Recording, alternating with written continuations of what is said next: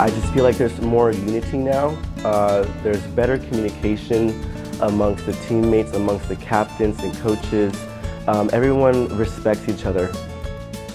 Everybody got different personalities, everybody come from different places, so they all bring like different stuff in for the choreography. We pick up ideas from them, actually. They bring ideas to us, we do it, and we just put it together. So it's really fun to see how everything comes together.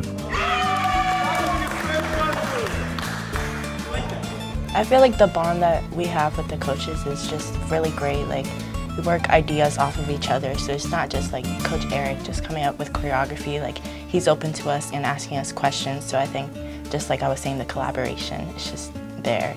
We come ready to all the smoke. All ready for all the smoke.